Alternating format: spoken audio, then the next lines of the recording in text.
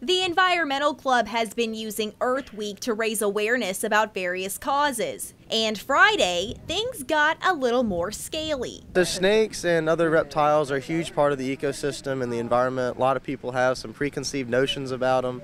And so we just got medieval serpents out here educating people about these wonderful creatures. But even though some people may be a little freaked out by reptiles and insects, it's important for the public to learn what they do for the environment. Even if you can't learn to love them, you can learn to respect them. I think that having the snakes out in the public where they can meet them, they can hold them, they can see how adorable these little baby faces are, is astronomically important in getting people to understand that these are other animals, these are other creatures that we share our earth with.